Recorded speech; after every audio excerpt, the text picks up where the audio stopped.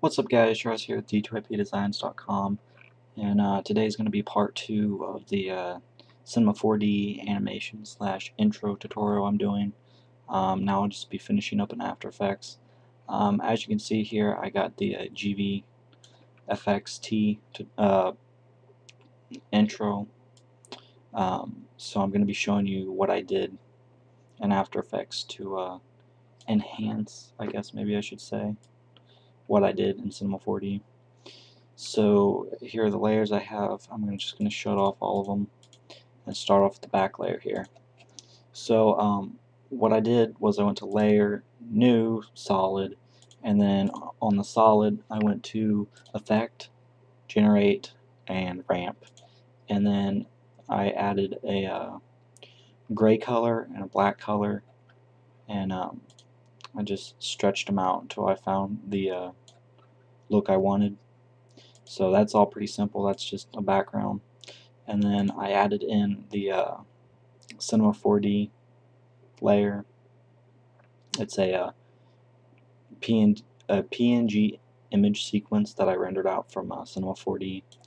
And then all I have on this is a Gaussian blur, which is right here, and it fades out. So that's obviously simple. Just go to the effects, Gaussian blur, and under transform, open up transform, and then click on the stopwatch at a keyframe for the opacity, and then as it goes along it blurs and fades out. And so now if we open up this text layer, as it's fading out and blurring, this is unblurring and fading in. So same sort of thing, we just put a Gaussian blur on it, keyframed it, and messed with the opacity. So there you go.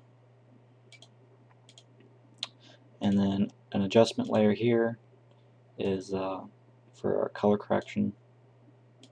Just very simple color correction.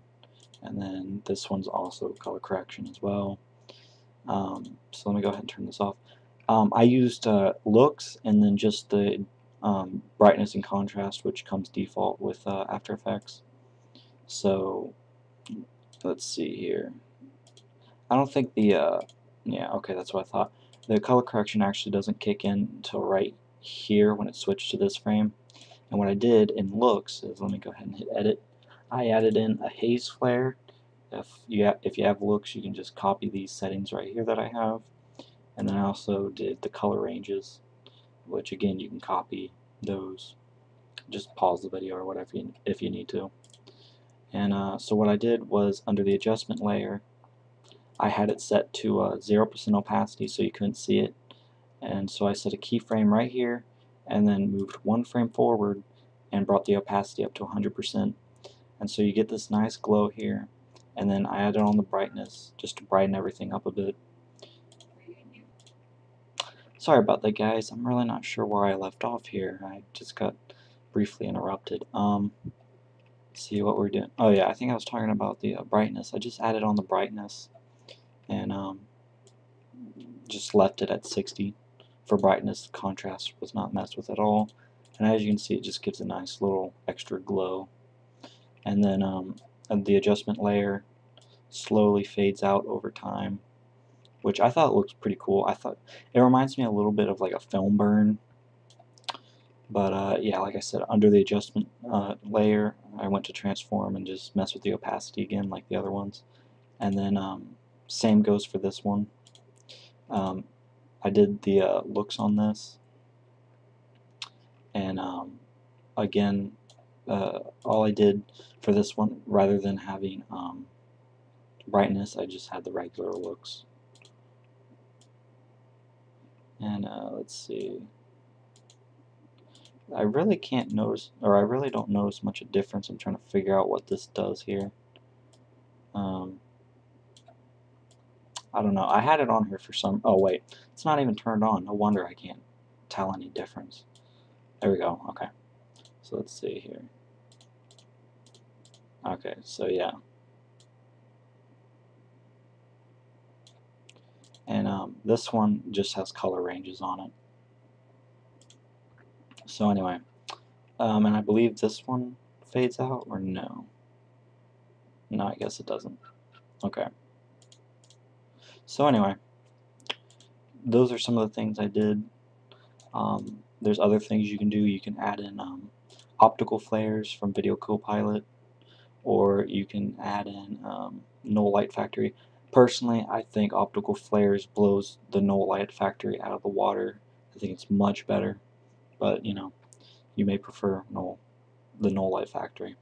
And then the other thing I like to add sometimes, depending on the effects you're going for and the sound effects, Twitch can be a cool option, but I didn't feel like anything like that was necessary for this intro.